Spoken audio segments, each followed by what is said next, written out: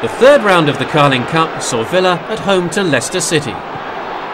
Delaney for Juan Pablo Angel, Villa's first chance, but Danny Coyne is equal to it, and then he has the presence of mind to parry it away. Darius Vassell now.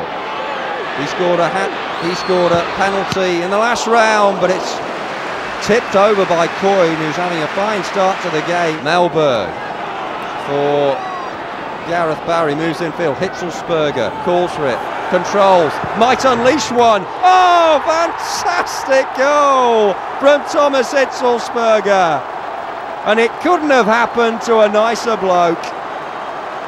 The Holt End, delirious. He scored belters in the competition last season against Preston and Liverpool, and the German maestro is at it again.